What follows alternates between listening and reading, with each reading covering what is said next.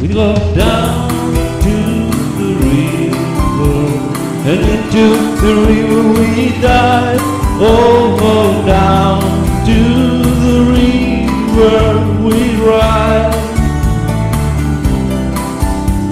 Then I got married praying, and man, that was so she wrote. And for my night in ballet, I got a union car and a wedding coat. We went down.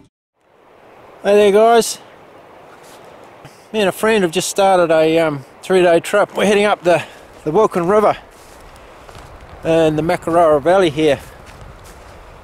As you can just see, we saved ourselves 20 k's of walking by taking the jet boat up. So what we've done is taken the boat to Karen Forks, and then we'll head up Siberia and stay in Siberia Hut tonight. Then tomorrow head up to Crucible Lake, back down from there up over Gillespie Pass, and then drop down into the drop down into the Young, and then walk out the Young on the third day.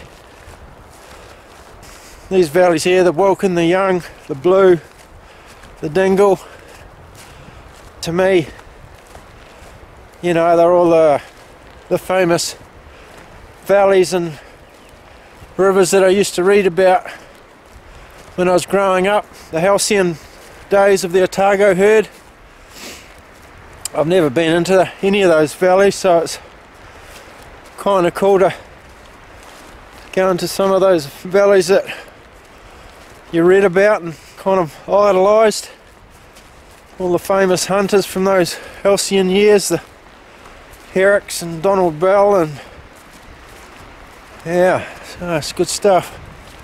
I've been told the deer numbers are very low in here, but I'm sure the Otago bloodlines are still here, even though numbers are low. Apparently there's a few chamois on the top, so get the binoculars out on tomorrow. It'll be when we go over. Awesome.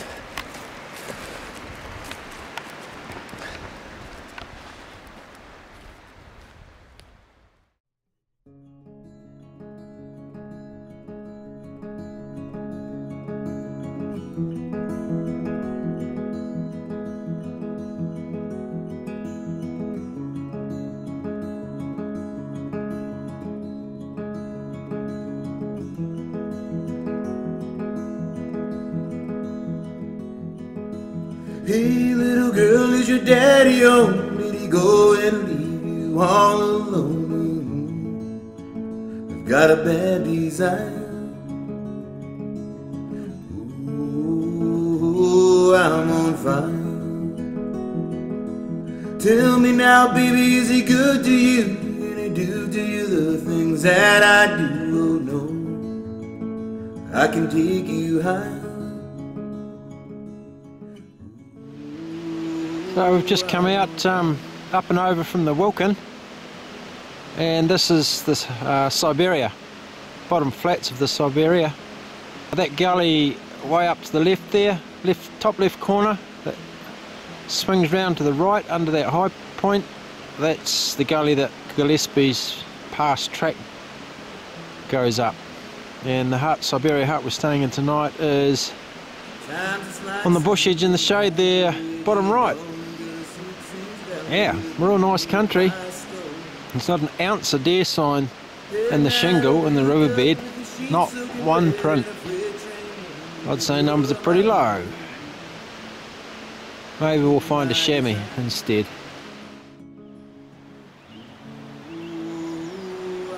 These are the sorts of rock overhangs you want to find when you're tar hunting on a shitty day.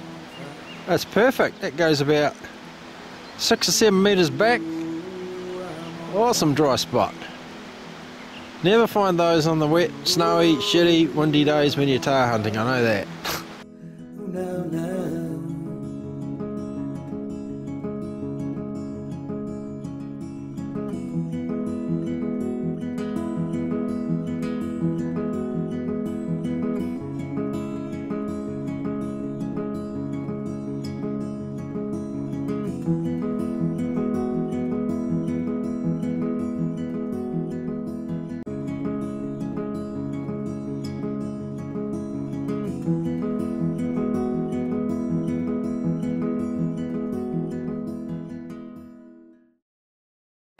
Morning guys,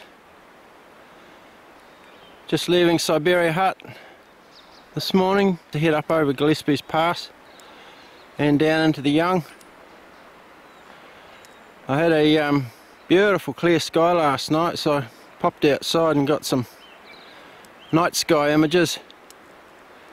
Managed to get the Milky Way and the hut in the one shot, and then when the moon came up there was this really cool eerie ground fog over the whole valley. Yeah, I got some cool images of a moonlit hillside with, yeah, this really weird ground fog lying out over the flats, just about there it was.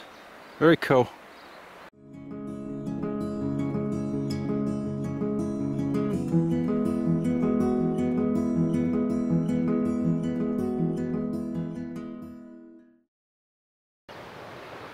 Look at this beautiful water. Magic. Nice big trout there, look at that. Eating flat out. Just makes you want to go fly fishing, that does. As my old mate Aaron would say, that's enough to put a horn on a jellyfish. Oh, look at that.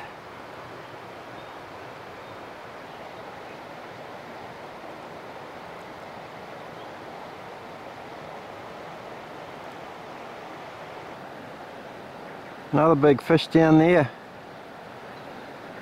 That's a really big bugger, that one. It's hard case, isn't it, how certain scenes like that trout sort of stir emotions inside of you. You can just, the old imagination starts going. You can just imagine flicking a fly out there, little number 16 dry or something, putting it just above him, watching that big snout come out of the water. It's kind of the same when you see you know, a good looking chamois country or a good set of tarry looking bluffs. The old, like I say, the old imagination starts going. You can just picture yourself up there sneaking in on a big bull or a chamois buck. Good stuff. I think too, talking about imagination and frame of mind, I reckon when you're out hunting and that, just having that simple positive frame of mind is really good. Like, you know, you're out hunting or something, and if you've got that frame of mind where you're telling yourself it's going to be a good trip, we're going to see some animals, we're going to get chances, just keeping that whole positive frame of mind, I reckon, goes a long way. It kind of changes the way you go about things. If you're coming up to a new creek system or you're popping over a ridge, you got that frame of mind where you positive outlook, where you think, you know, we're going to see something here. It changes the way you go about things, and you tend to be a lot more careful and in the way you do it. On top of that too, just makes for a much more enjoyable trip. Yeah, I reckon anyway. I'm on a roll with this philosophising, trudging up this track, thinking, just harping back to that positive attitude, staying, you know, happy, if you like. When it comes to a trip, you know, with a mate or two, there's nothing worse than one or two of the members being in a bad mood. It affects everyone. And I just think of my old mate Aaron and I, the trips we've done, we get on really well. Our hunting philosophies are the same. We enjoy the kind of the same things in the outdoors and get the same appreciation from it. But every now and again, you know, one of us might, I don't know, get upset about something, might be something the other person did, or just anything really, and only takes that one little hiccup and just puts tensions on edge. And yeah, I think, you know, it's pretty vital to have that positive outlook. Bit of banter makes for a much more enjoyable trip. Now, it's good to have mates that can give the banter but can also take the banter. I reckon that's the key to a good trip, is having mates that don't mind a bit of shit thrown at them, and that can laugh at themselves, most importantly. Enjoy it for what it is. Don't take things too seriously. Good, it's good fun. I'm starting to sound a bit like the hunter philosopher, Greg Cagle. That's a compliment, Greg. That's my friend's pack. She's going up to Lake Crucible, which is a lake up in that hanging basin there. It's supposed to be really picturesque. I decided not to go up there. I'm going to shoot up Gillespie's Pass, so I've got a few hours of glassing for some chamois without the pressure of another person pushing me along. We'll see what we see. Some more stunning backcountry New Zealand real estate. That's Mount Awful, at the head of that gully up in the cloud there, where I've come from down there. Lake Crucible is in that far gully around the corner to the right there. Nice place. No chamois yet. I've just broken the bush line here, so I'll sit down for at least half an hour and glass some of this prime country. Just picked up the first two chamois. Looks like two bucks chasing each other around. Just on that scrubby face behind the rocks in the foreground there.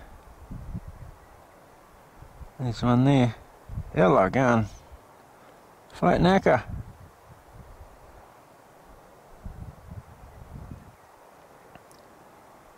There's actually a wee mob of 4 animals there. Unfortunately, this camera's only got a 10 power optical zoom, so it's in the middle of the screen there now. I need a better camera.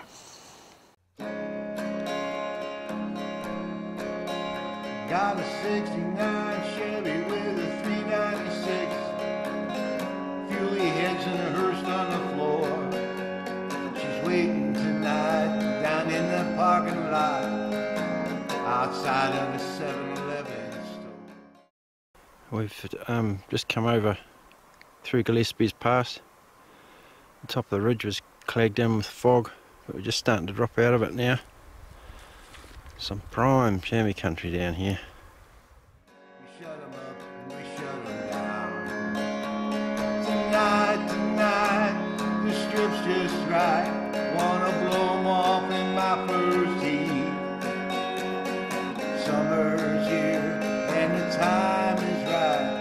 We're racing in the stream. We take all the action we can meet. Cover all the northeast state. When the strip shuts down, we run them in the street, from the fire roads to the interstate. Some guys, they just give up living and start dying little by little, piece by piece. Some guys come home from work and wash up and go racing in the street.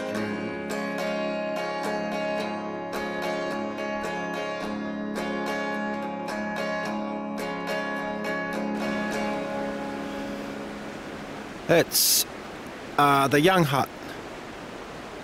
As you can see, we got back after dark last night. All that basiny country I showed you early on, didn't see one chamois in there. It's such a shame, all that beautiful, beautiful chamois country and just seemingly devoid of animals. Real shame. But anyway, off down to the Makaroa now. I think it's about a 20 odd k's down there. Or if we can't cross the river where the Young hits the Makaroa, we'll have to go upstream to a bridge up there. I think that adds about another 4k, so hopefully the river's crossable down there. Tally ho!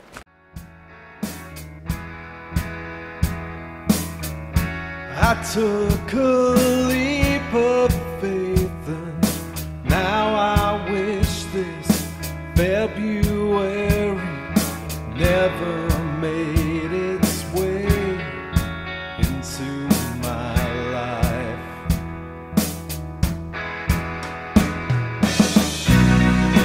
It's my name on your papers, it's my name on your wall. I took a leap and I'm falling still, and I don't know where I'll fall.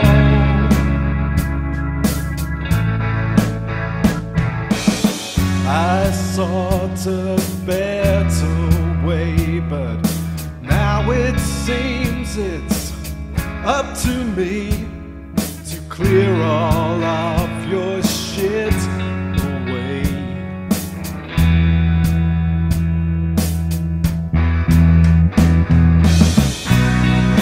It's my name on your papers, it's my name on your wall.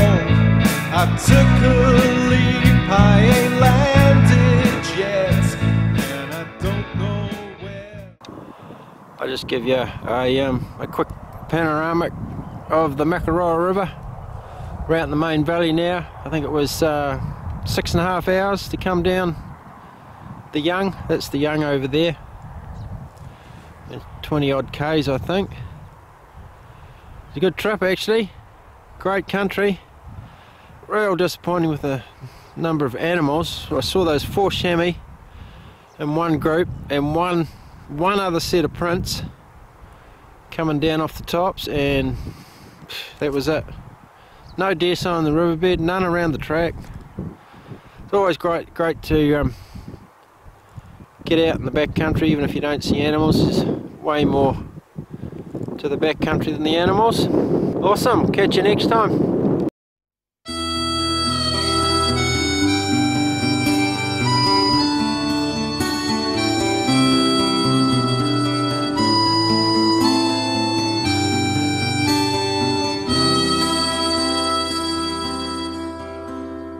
Came from down in a valley, mister, when you're young.